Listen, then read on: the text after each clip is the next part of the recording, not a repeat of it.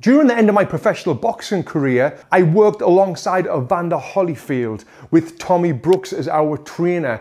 And I'm going to give you the workouts that we did when we were in the gym. Now, I understand that there is thousands of different boxing coaches out there that gives their fighters thousands of different workouts. I work with a bunch of trainers in my time, but on this video, I'm going to tell you the workouts that I used to do alongside Evander Holyfield as a professional boxer. And this is kind of the general workout that boxers do. And it's a workout that I would recommend you to do as well, no matter where you are in your boxing career or your boxing journey, because it is a very good workout to do in the gym. And also at the end of this video, I'm going to talk a little bit about the running that I used to do as well. So stay tuned for the end to hear about my runs that I would do. And if you're new to this channel, my name's Tony Jeffries. I'm an Olympic medalist boxer, a former undefeated professional, 7 times national champion, European gold medalist. And on this YouTube channel, I give you everything boxing education, how to punch harder, how to punch faster, better footwork, better reactions, all that good stuff. So if you're new here, make sure you subscribe and hit that bell notification so you don't miss another valuable video like this one right here. So let's get into it. Now, like I mentioned before, boxing training is different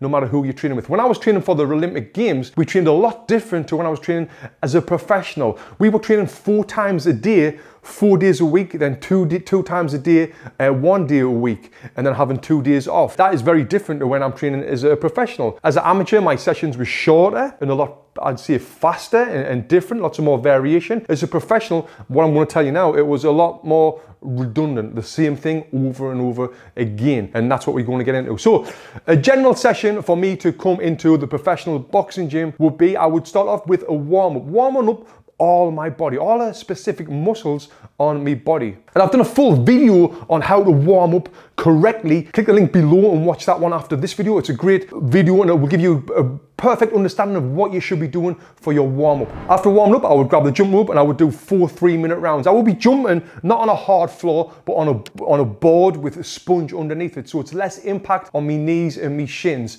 So I would do 4 3-minute rounds of jump rope without the rest in between. And our rest time at the gym was 30 seconds. So 4 times 3 minutes is 12 minutes, plus the 30 seconds in between, which is like 13.5 minutes. Then from there, I would get in the ring to do me shadow boxing. My hands would already be wrapped. I would wrap my hands up before I start my warm up at the beginning of the session. So now I'm in the ring, and you can see here, I'm in the ring with Evander Holyfield. We are training alongside each other, doing our shadow boxing. When we're doing shadow boxing, we always used to do 4 3-minute rounds of shadow boxing with 30-second rest in between. Now, I would be focusing on different things while I'm shadow boxing. And if I had a fight coming up, I would be visualizing my opponent in there and visualizing how I'm going to beat that opponent, different game plans and tactics, as well as, you know, throwing some fast punches in there, getting my heart rate up a little bit. But I wouldn't go flat out because, you know, you're still kind of warming up in the first round or 2 of shadow boxing, warming up the specific muscles that you're going to be using for your boxing session. So I would ease up into the 4 3-minute rounds of that, focusing on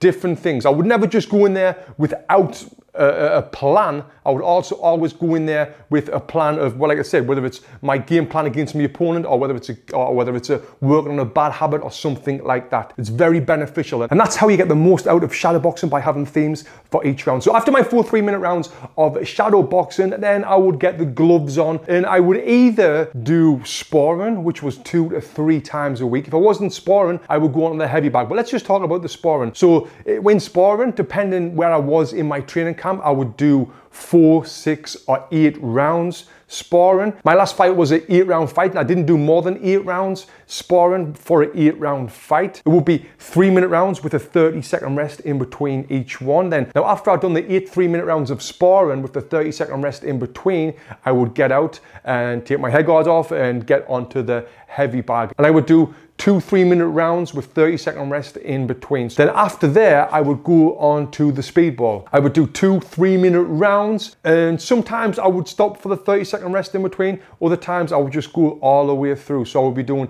6 minutes to 6.5 minutes on the speedball to finish it off right there. Then after the speedball, I would get the mat out and I would do ab work, core work. I would do 2 3-minute rounds of that with 30-second rest in between. And again, sometimes I wouldn't even use the 30 seconds. I would just go all the way through. But often with the abs, they would be that intense. I would be really, you know, hurting on that. So I would take me 30-second rests before I do my other one. Then from there, I would do a cool down and stretch for a good 10, 15 minutes and just relaxing and reflecting on the session, what I've just done right there. Now I just want to reverse it back to the sparring. If I wasn't sparring, I would have just went and done the heavy bag, working on this thing here. And I would do 8 3-minute rounds of heavy bag with 30-second rest in between when I'm fighting for an 8-round fight, focusing on different things. Good form, always focusing on good form. I always have my coach, Tommy Brooks, shouting, come on, Tony, move your head, hands up, working on my bad habits all the time when I'm on that. And then after the bag, again, I would go to the speedball. Then after the speedball, go and do my abs, then do the stretch. So that's the session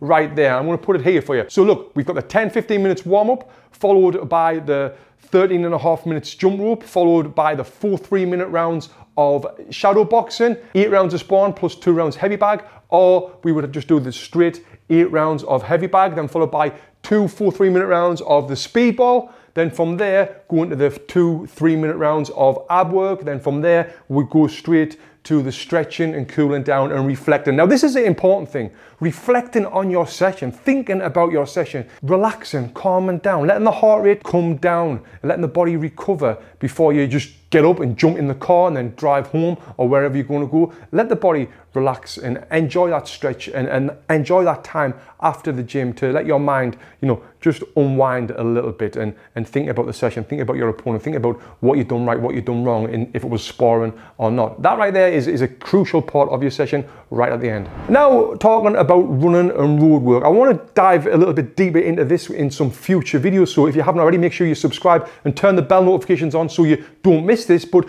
real quick, I would run 5 to 6 times a week. They would vary, like a long steady run. I would do that 2, 3 times a week maybe.